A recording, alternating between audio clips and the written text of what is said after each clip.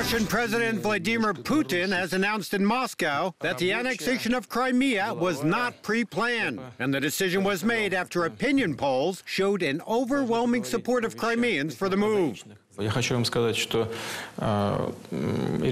just want to say that all decisions were made after it became clear what the mood of the people was. We didn't prepare for such developments. Frankly speaking, we could have just imagined what the attitude was, but we didn't know for sure.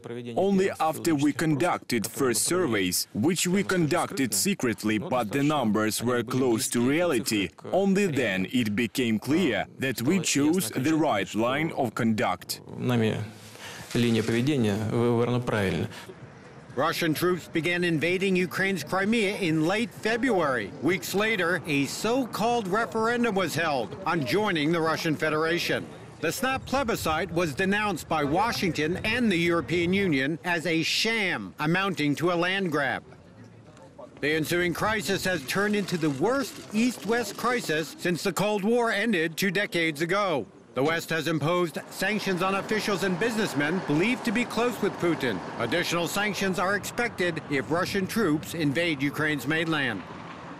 Many Russians blacklisted by the West have mocked the sanctions, wearing them as a badge of honor. But they have also rankled Moscow with officials warning the West was only doing damage to itself.